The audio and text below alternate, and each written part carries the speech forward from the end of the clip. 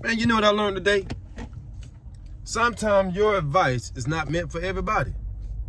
Damn sure ain't.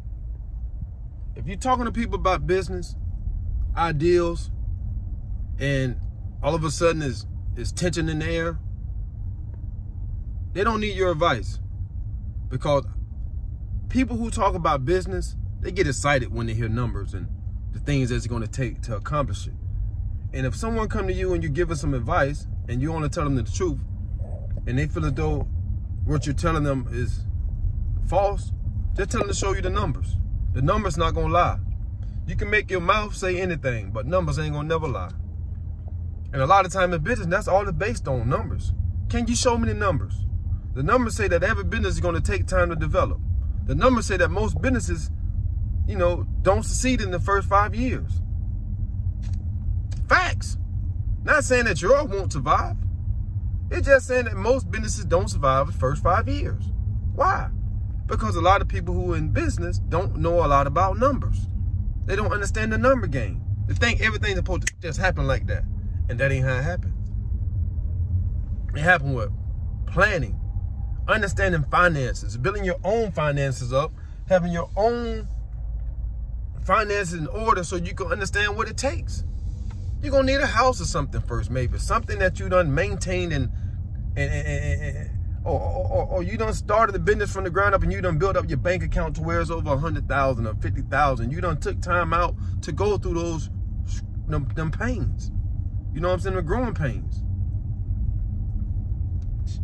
But that's why you can't talk to everybody about business.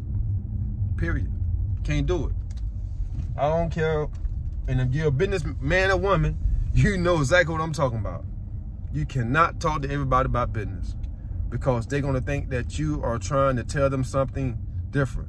But when I take advice from people who are in business and things like that, I take it. I don't say it's not possible. I just understand that they're telling me things that I need to know.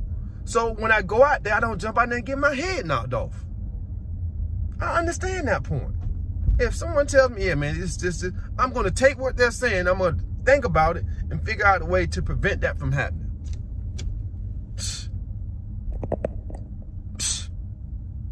Watch out who you talk to when you talk about business. Make sure it's someone who's very, very serious about what you're trying to tell them. And they're going to take it differently than someone who's think you're talking against them. On everything I know, on everything I love. People who are really serious about that business and they looking at you for advice as a business owner, and you know if you even take out the time to tell them something about business, you're going to tell them the right thing. That's the proper thing to do.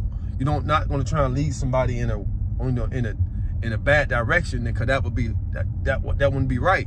So you're going to take out the time to give them the best advice that you can give them, because you don't want to see them jump out there and get their head knocked off. And then when you tell a person that information, they think you're trying to tell them that they can't do it. That's what I'm saying. So be careful who you talk to about business. It ain't meant for everybody. Get money, stay true.